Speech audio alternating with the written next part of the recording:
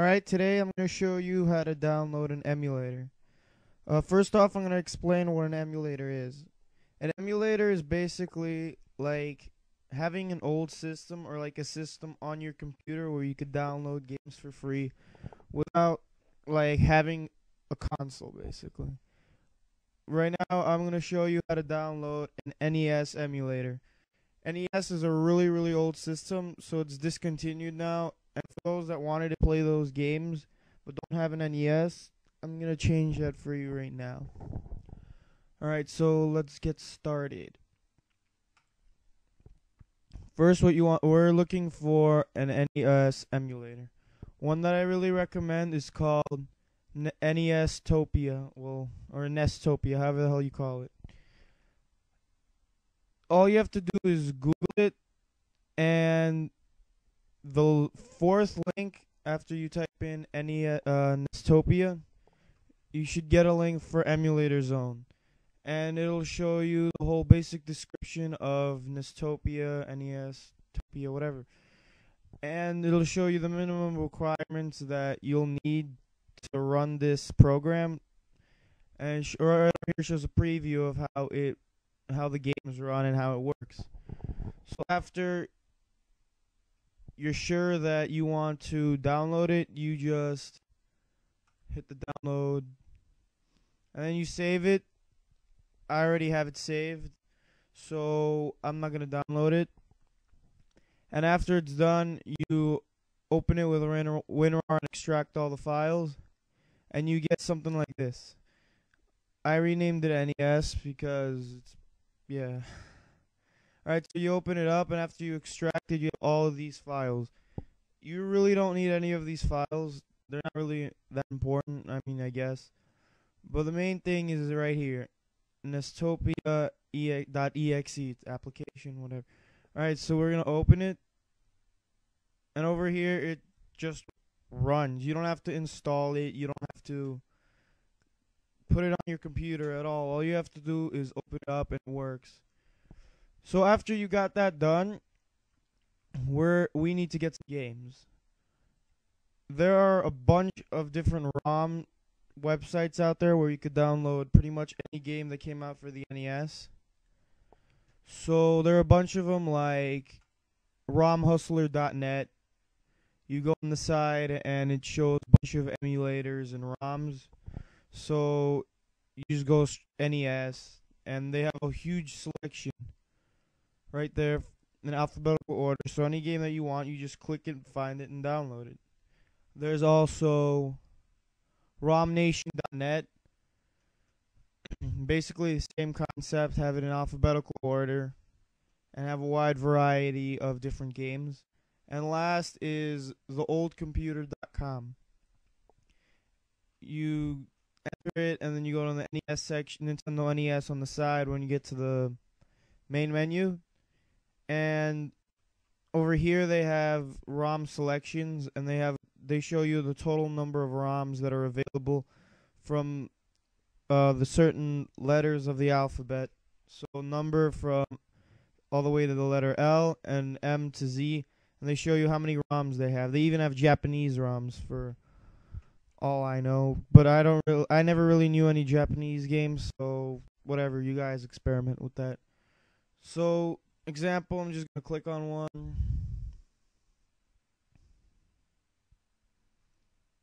Wait for it to load. I'm sorry, guys. My computer's kind of slow.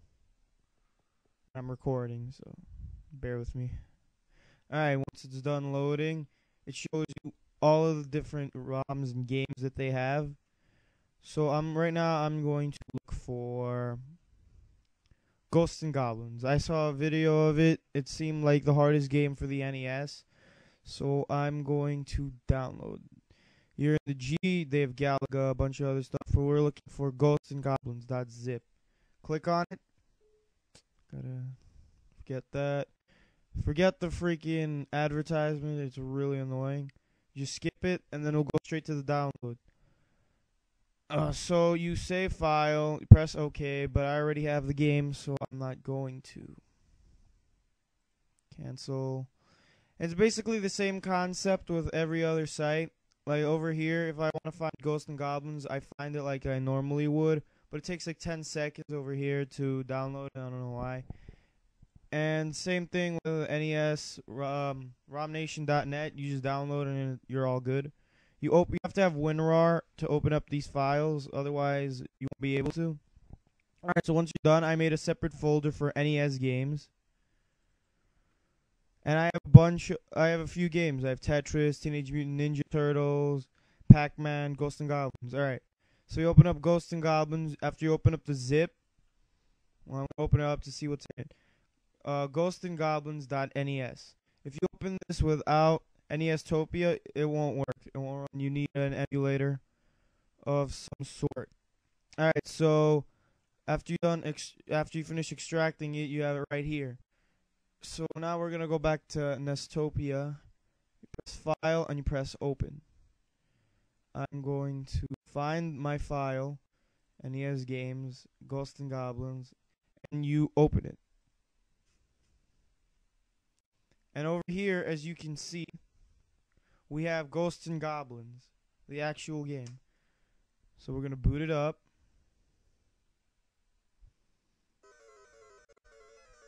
It's a really old game, and it's supposed to be the hardest game. I'm not really going to play right now. But the only downside to this is you have to use your keyboard. I'm not going to really play right now. Just show you that it works. Alright, I'm going to go ahead and close it. Alright. So, as you can see, NEStopia works and the games run. You can save, you can do all of that on your computer. And the really good thing about this is each game, right here, it shows you the details of the game. The size is only 128 kilobytes. That's less than 1 megabyte, meaning this game is less than one song that you would normally have on your computer. So that means you could store a lot of games on here. Alright, so that's basically all you have to do, and you could run pretty much any emulator that you want on your computer. But right now, I'm going to show you a rather cool thing that you can do with your NES emulator, so I'm going to cut away, and I will show you that in a second.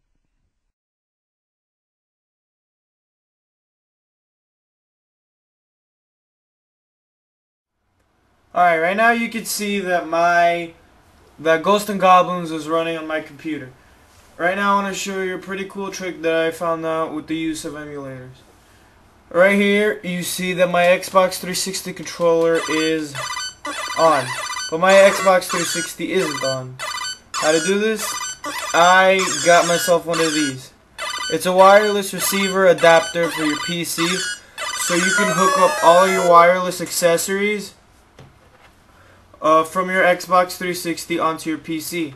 So you can basically use your 360 controller or accessories on your PC. With the use of one program, I made this controller compatible to emulators. No hacking, none of that. So watch. Check it out. This is all real. Check it out.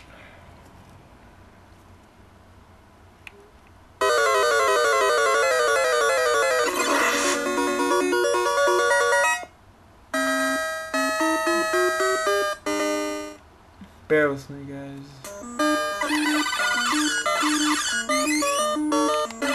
See, this is all working.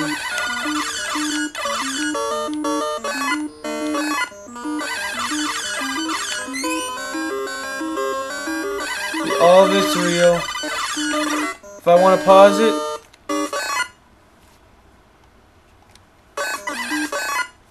this is all real. This was with the use of one program. I will show you how to do this in another video tutorial. The link will be in the description and on the video in annotation, so click on that if you want to learn how to do it. There are other ways of doing it. It will be explained in the other video. So that's all you need to know about emulators and how to download them. If you have any other questions that were not answered in this video, feel free to leave a comment, concern, whatever. So that's it. I'll see you guys around, and thank you for watching.